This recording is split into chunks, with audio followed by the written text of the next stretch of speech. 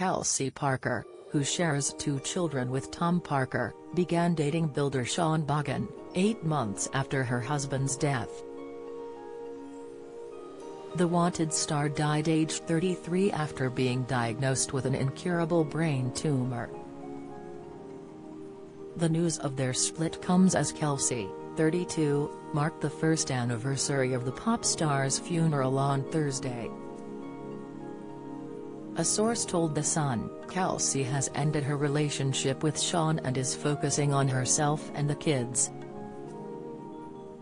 The anniversary of Tom's death last month was incredibly difficult.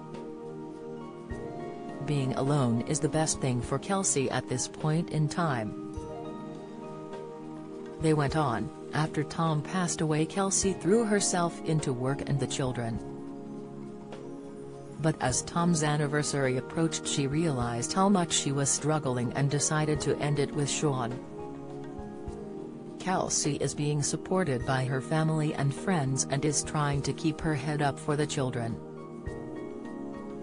The source added the pair plan to remain friends. Express.co.uk has contacted Kelsey Parker's representatives for comment. Don't miss.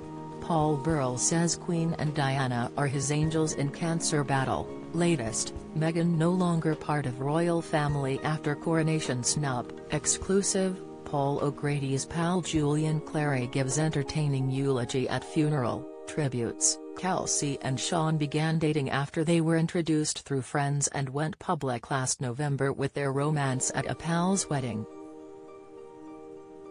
She previously opened up about her guilt after she moved on following Tom's death. Speaking to OK!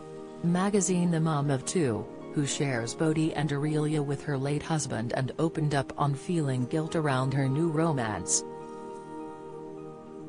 Kelsey told the magazine, I feel guilt about a lot of things, but not in the way I think everyone expects me to feel.